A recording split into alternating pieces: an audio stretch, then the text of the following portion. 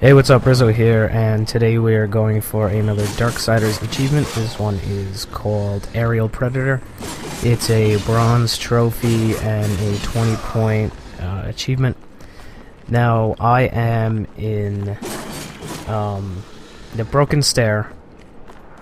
Now, there's this section of the game where you come to this building and you're supposed to go down to the bottom and grab the chest that would have been right there, but I already had it.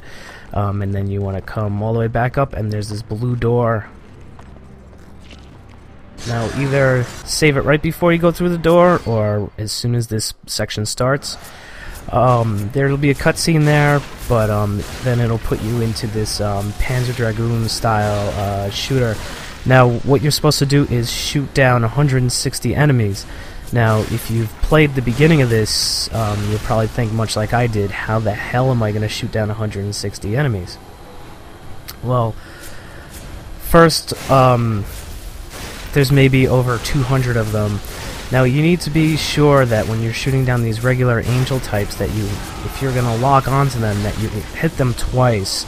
Because the first hit will make it look like you've killed them, but you need to go back over them. Just to make sure that you've finished the job. Later on, there's these enemies that I've never killed because they have these shields, and then there's these other enemies that shoot out these red, orange, yellow balls at you, and you have to knock those out of the sky in order to not take damage. Now, one of the easiest things to do is to just lock on to pretty much everybody except for the big enemies that are stationary, like this guy. Also, be putting your targeting reticle by holding down your right trigger or R2 over the ground, because sometimes there's enemies down there and you can shoot them. But once the layout of this area changes and it starts to become red and you start going underground, there's going to be swarms of these tiny little bug-looking creatures. Now that's where you're going to get your 160 kills from. So what you need to be doing is looking for those things. They normally will come in packs of 2. There'll either be one coming towards you and then one coming from behind you, or in the exact opposite order.